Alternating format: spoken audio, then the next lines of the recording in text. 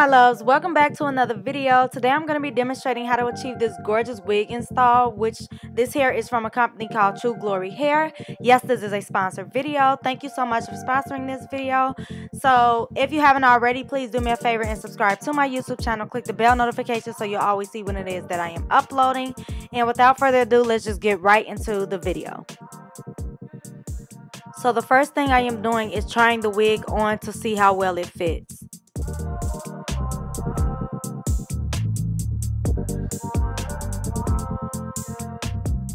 So here I am just straightening the hair and molding it down with my hot comb so that it can be as straight as possible.